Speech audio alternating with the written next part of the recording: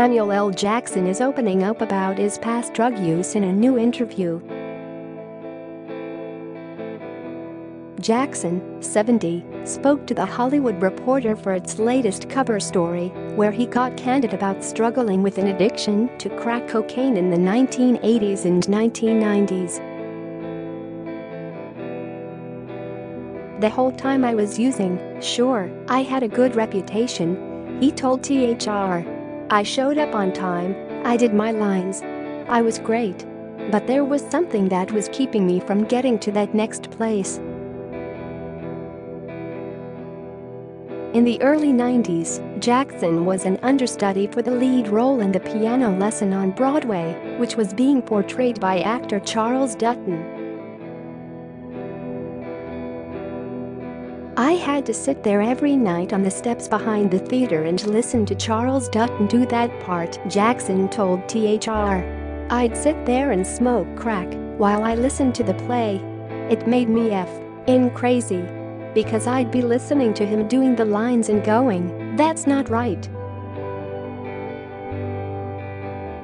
The actor noted that he used to see Jessica Lange across the street during that time period, taking a smoke break while appearing in a streetcar named Desire. A few years later, Jackson and Lange starred in the same movie, Losing Isaiah.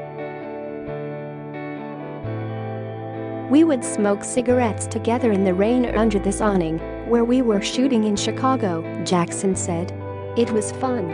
But I never said, 'Hey Jessica, I used to watch you,' while smoking crack or nothing." Jackson told THR that he went to rehab after his wife, LaTanya Richardson Jackson, and daughter found him unconscious in the kitchen. "I'd been getting high since 16 years old, and I was tired as F," he told THR about going to rehab.